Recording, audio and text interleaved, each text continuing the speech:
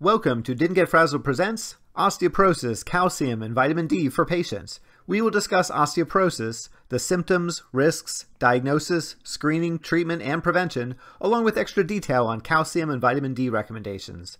Have you ever seen an old lady hunched over her cane, creaking slowly down the street and wondered how she got that way? Osteoporosis. But don't think this just affects her. Osteoporosis can affect everyone eventually, and the sooner it's treated, or better yet, prevented, the better off you'll be. So let's get started. Osteoporosis itself causes no symptoms, but puts you at higher risk for fracture after a fall, especially of the spine, hip, and wrist. It can also cause collapsed vertebra called compression fractures, which can occur even without trauma. Compression fractures will cause back pain, loss of height, and a stooped posture. Osteoporosis risk increases with age, especially for women after menopause. Having a small body frame and being white or Asian also puts you at higher risk. Certain medical conditions like an overactive thyroid, taking prednisone for a prolonged period of time, and intestinal surgeries that reduce calcium absorption will also put you at higher risk. The most important risk factors are the ones you can actually control. A lack of exercise, moderate to heavy daily alcohol use, and smoking all put you at higher risk. The way to diagnose osteoporosis is with a DEXA scan, also called a bone density scan, which uses x-rays to measure the mineral density of bones, most importantly of the hip and spine. We use the T-score, which is derived from bone density measurements in a population of healthy young adults. If you are within 1 standard deviation, your test is normal. Osteopenia is between 1 and 2.5 standard deviations below normal, and osteoporosis is equal to or more than 2.5 standard deviations below normal. So who should get this done? Screening is recommended for women aged 65 and older and men aged 70 and older. We also recommend DEXA scans if risk factors in men aged 50 and older and postmenopausal women of any age.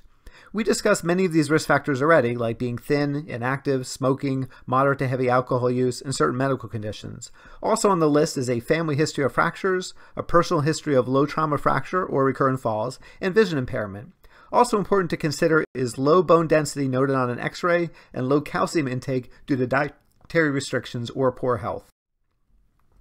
Treatment is recommended if you have osteoporosis by DEXA scan or a prior fracture of the hip or spine.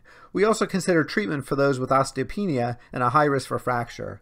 The best way to determine fracture risk is to use the FRAX tool, which will calculate your 10-year fracture risk. You can Google FRAX tool or just go to my website where I have all the relevant links.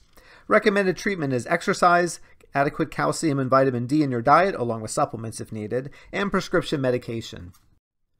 Bisphosphonates are the best treatment. The first 3 medications listed on the slide are tablets and are usually taken once a week or once a month. Side effects include nausea, reflux, and abdominal pain, especially if not taken correctly, and it is easy to mess this up. The tablet needs to be taken first thing in the morning with a full glass of water, no eating, taking other medications, or lying down for 30 minutes. For those who cannot tolerate the tablet, there is an intravenous option. This tends to be much more expensive but is given less frequently. The total treatment is 5 years for tablets and 3 years for the IV medications. You and your doctor can consider a longer treatment at very high risk, but the data hasn't shown significant benefit to a longer treatment course, and it does put you at higher risk for the rare but significant complications of atypical femur fracture and osteonecrosis of the jaw.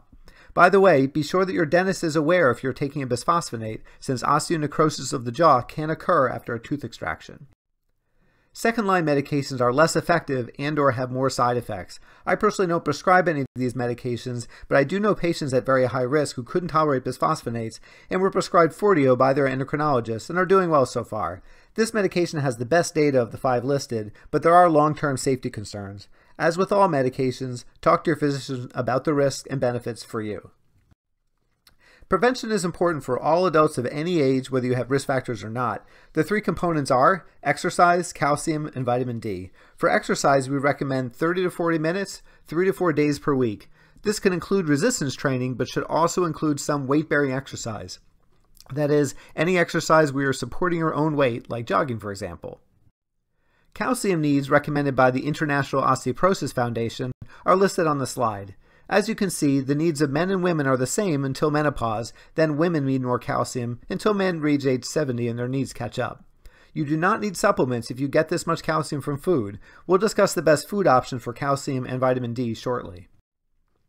Vitamin D needs, recommended by the Institute of Medicine, are listed on the slide. The International Osteoporosis Foundation recommendations are similar but slightly more aggressive above age 60. Your actual vitamin D needs vary by country based on your latitude. Those at higher latitudes get less direct sunlight and will have higher vitamin D needs. The best supplement is a daily vitamin D3 capsule 1000 units, which will easily cover your needs at any latitude. Do not take a higher dose than that unless directed by your physician based on a low vitamin D level. You do not need to take a supplement if you get enough vitamin D from food and sunlight.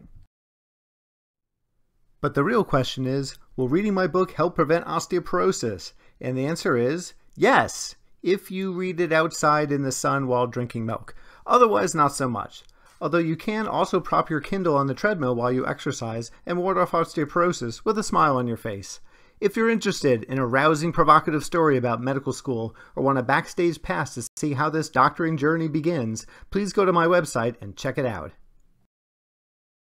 Supplements are okay, but the best way to get calcium is in food. Dairy has the highest calcium content, milk, cheese, and yogurt. Also, canned sardines and salmon are high in calcium. If you're a lactose intolerant or a vegan, you have other options. Calcium-fortified bread and cereal, green leafy vegetables like broccoli, kale, and bok choy, and also almonds, Brazil nuts, and dried figs. Even some commercial mineral water and fruit juices have calcium. Check the nutrition facts on the package for calcium content and add up how much you are taking in daily. Be sure to avoid caffeine and salt, which can increase calcium loss, excessive alcohol, which decrease both bone health and increase fall risk, and probably soda. There is no conclusive evidence soda directly weakens bones, but if you drink soda instead of milk, then yes. If you've got children in the house, set a good example.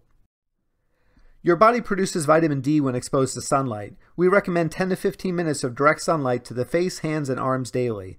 Limit to no more than 25 minutes per day to avoid increasing your risk for skin cancer. If you have darker skin, you'll need more sun than someone with lighter skin. And remember, this is direct sunlight, not through a window. Window glass filters out the beneficial UVB rays, but not the cancer-causing UVA rays. If you drive for a living or otherwise work by a window, wear sunscreen. Getting enough vitamin D in food is challenging. A good source is fatty fish or canned fish, as detailed on the slide. Dairy does not have vitamin D unless it's fortified, so milk and yogurt are good sources, but ice cream and cheese are not. Fortified orange juice is a good alternative if needed. Other sources are fortified cereal, beef liver, cod liver oil, and egg yolks. Thank you for watching Didn't Get Frazzled presents Osteoporosis, Calcium, and Vitamin D for Patients. For additional information, go to my website, davidzhirsch.wordpress.com, and click Videos. There you'll find all my videos, along with hyperlinks, including the Frax tool to calculate fracture risk, more detail on calcium and vitamin D content in foods, and a really cool map that shows fracture risk by country. Please like the video and click subscribe so you'll be notified whenever I post another detailed video on various common medical conditions. I wish you all good luck and good health.